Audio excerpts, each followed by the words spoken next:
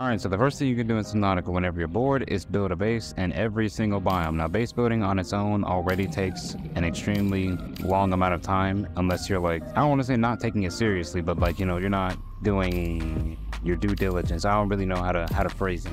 But you're just like, throwing stuff out there. You're not really doing all that much because you don't really care that much.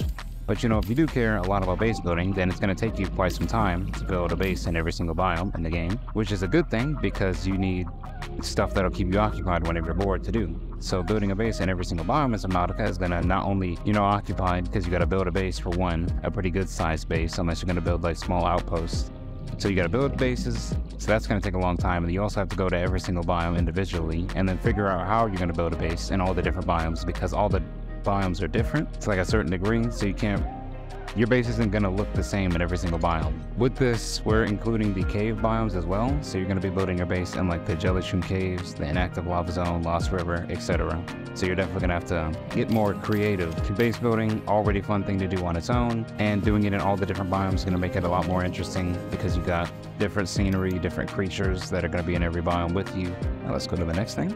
Alright, now the next thing you can do in Subnautica when you're bored is you can 1v1 a Reaper, or fight a Reaper, same diff, whatever. So, and honestly, you don't even have to do the Reaper specifically. The Reaper was just the first thing that came to mind. But you can go out and fight any of the Leviathans in the game. Any of the aggressive ones at least. So the Reaper, the Ghost Leviathan, Sea Dragon, you can fight any of those. But yeah, there's multiple ways you can go about fighting a Reaper. And the most fun way, in my opinion, is using the prawn suit with a drill arm and using the grapple arm. Oh, I said that right, yeah. So what you're going to do is basically, whenever the Reaper gets around or close to you, you're going to grapple onto its body with the grapple arm.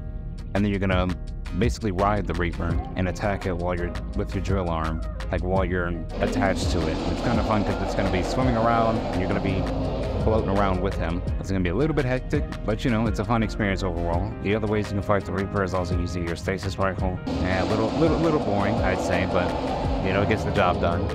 You can also use your sea moth and use gas torpedoes on the Reaper because those do pretty good damage as well. Like a gas torpedo and stasis rifle combo.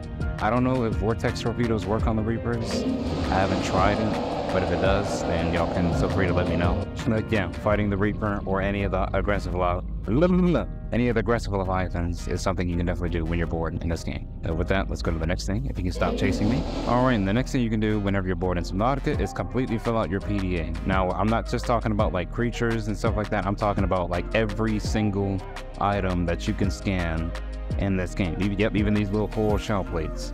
So you're going to go around the map, the entire map of Subnautica, and you're going to scan every plant, creature, Leviathan,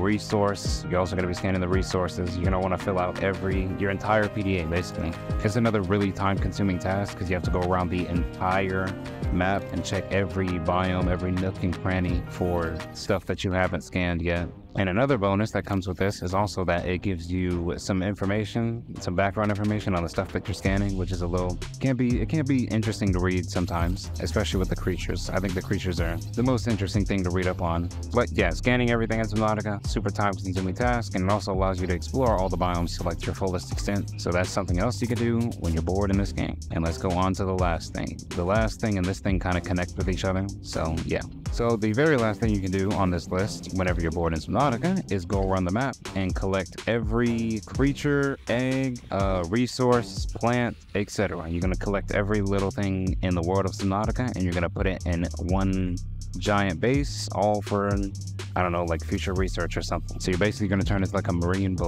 biologist. I don't know what I was about to say. You're going to collect everything that you can possibly collect. You can't get the Leviathans, like Leviathan eggs or anything like that, unfortunately. But, you can get these fish. You can get the eggs of some of the aggressive creatures, hatch those in like an alien containment. You're also going to collect all the resources like I'm doing right now. So you're going to have all those resources. You're going to put them all in like one giant, maybe not one giant locker, but you're going to organize everything. But yeah, this is another super time-consuming task. Just like the last thing I showed, like filling out your PDA entirely. This is going to be a little bit harder to do than filling out your PDA because you're going to be collecting, going to need every single resource and every creature that you can pick up at least, all the creature egg, and we are including cuttlefish as well. Still something pretty cool to do because for one, you'd have to go around and collect everything. That's already time consuming enough. And then you got to build the base, a good booking base, and it's got to be a pretty big one to house everything.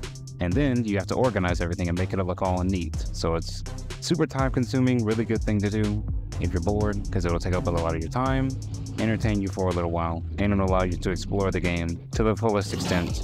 On this list at least, I may make another one in the future. But yeah, that is all I have for y'all, and I will see y'all in the next one. Peace.